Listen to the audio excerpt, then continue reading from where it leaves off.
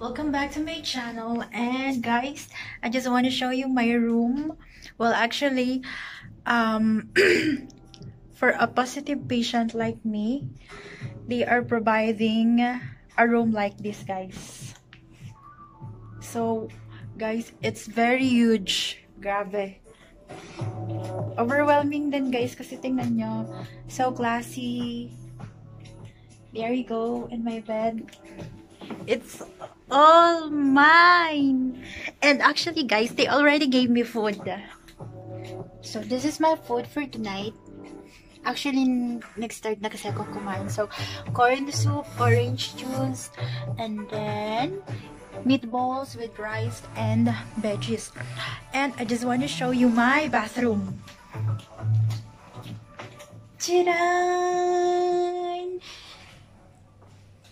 Tadaan! And guys, I have bathtub. And one more thing. I really like the view outside. Tomorrow, guys, I will show you kung gaano kaganda yung labas. So, ayun. Charan! Ang ganda. Kitang-kita ko yung pinagjajagingan, guys. And I have a huge TV. So, medyo nasasamid pa ako. Kasi nga, overwhelming siya. So, that's all for now. I love you.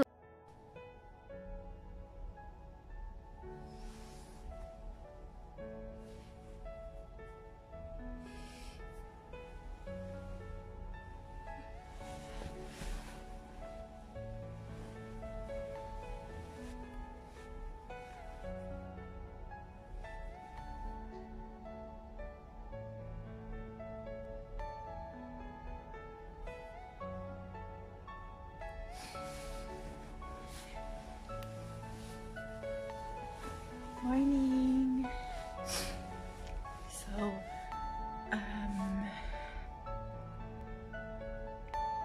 alam niyo sasabihin ko, to be honest. Kasi kagabi lang ako dumating dito sa hotel. Ito po yung hotel kung saan nila dinadala yung mga positive na staff. Well, stable naman po yung mga nilalagay nila dito. Kasi yung mga severe po, nilalagay naman nila sa mga hospital facility. So, guys, every now and then, check nyo po yung sarili ninyo. Check nyo kung may sign and symptoms na po kayo ng coronavirus. And so far, first day of quarantine, wala naman po ako nararamdaman. Well, actually guys,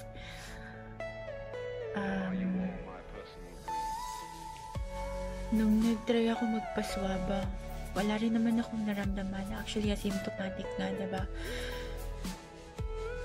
Nag-try lang ako na magpa-test kasi sabi ko, medyo marami-rami na yung staff nagpa-positive. So, gusto ko ring sigurado kung okay pa rin ba ako. And then suddenly, sabi ko, parang kinakabahan ako, ganun, nung time na magsaswab na kami nung kasama ko nung time na yon. Actually, nagpahuli pa ako nun. Pero usually kapag mga ganun, gusto ko lagi akong nauuna. Kasi gusto ko matapos kaagad. Pero nung time na yun, that was, I think, 3 or 3:30 early in the morning. April 15. So, pinauna ko si Kay. Then after ako nga. Tapos sabi ko, negative sigurado to. Kasi wala naman nga akong nararamdaman. And then suddenly, they just called me yesterday before 12 in the afternoon. Positive nga ako. Sabi niya, don't go anywhere, isolate yourself, wear a mask and everything. Ayan, mga ganun. So, parang naratal yung mundo ko. Putya. Alam niyo yung hindi niyo alam yung gagawin niyo. Parang nanginginig.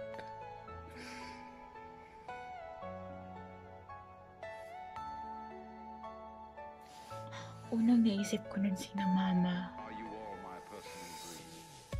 Pero sabi ko, okay naman ako. Wala naman akong nararamdaman. Walang kahit na ano. Pero sabi ko, sige. Positive, okay, positive. You know what I did? Kasi nung kinausap ko si Dr. nun, lumabas ako. Kasi nga sa room medyo maingay. Paglabas ko, so nakausap ko siya.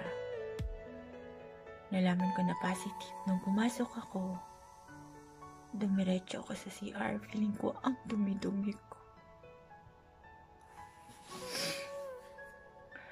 Awan ko, binuksan ko yung shower. Pagka-open ko ng shower, iyak ako ng iyak. Yung iyak ko, yung as in, hagul, ano yun? Hagulhol. Humahagulhol ka talaga. Ganun yung iyak ko. Kinakatok na nila ako sa CR.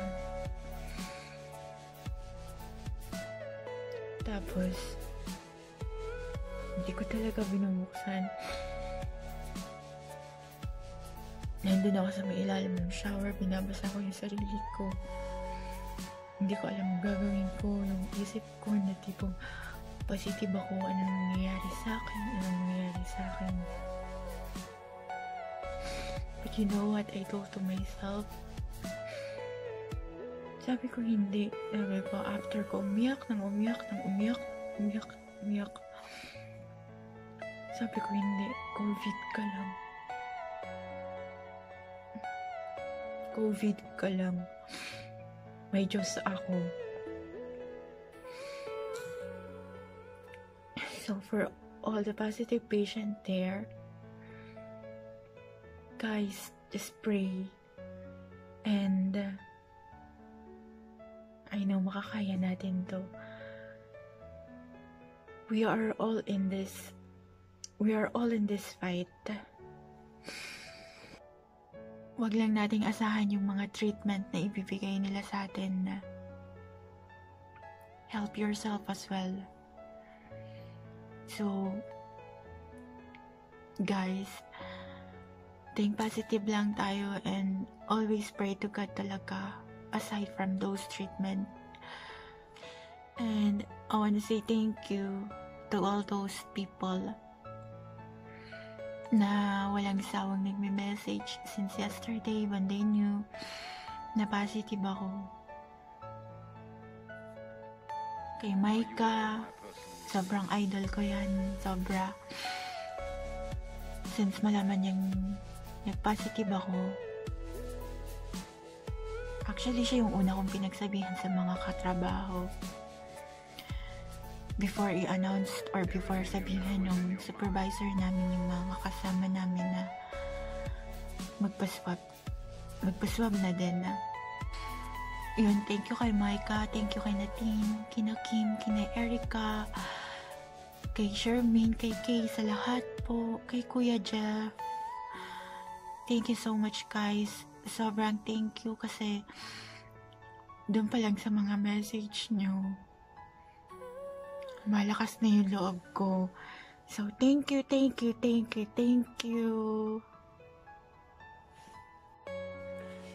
bangon na tayo. Check ko kung ano yung food natin for today. Actually, free naman yung food nila, guys. Last night, masarap naman din yung food na binigay nila sa akin. Pagkadating ko, may food naman na sila.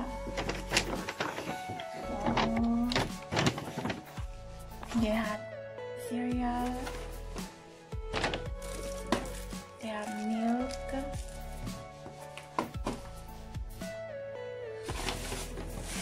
fruits as well, like banana and apple. Green apple. Then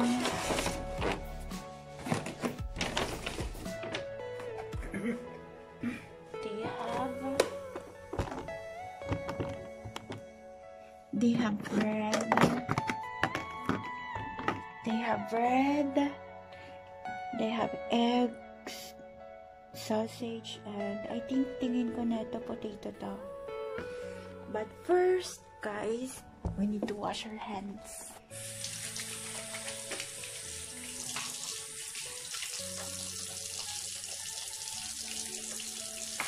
Guys, alam niyo masasabi ko lang ha. Yung mga positive patients, dapat hindi natin pinagdidirihan pala. Hindi naman totally pinagdidirihan yung exact term ba? Dapat hindi kung hindi natin dapat pinagtatakitan.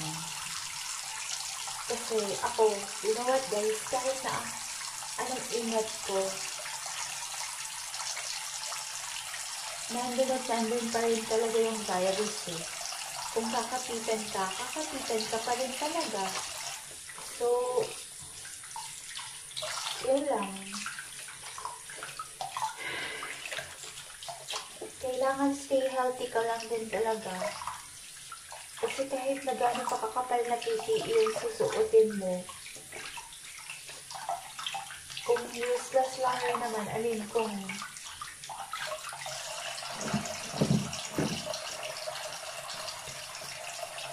yung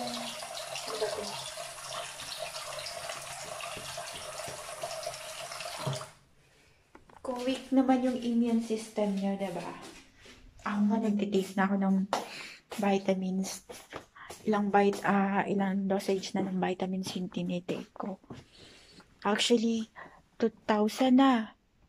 Nagtitake ako ng 1,000 in the morning and then evening ulit, magtitake ulit ako. So, wala eh. Kung kakapitan ka. Anyway, before ako mag-start ng breakfast, guys, gusto akong pakita sa inyo. Para maiba naman.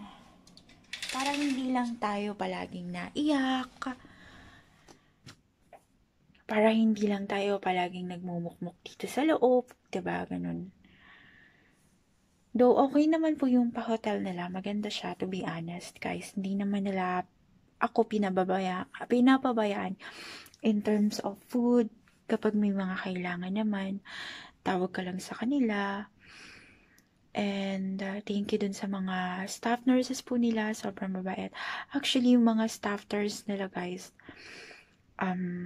sila rin yung staff namin from the ward nurses, OPD nurses, and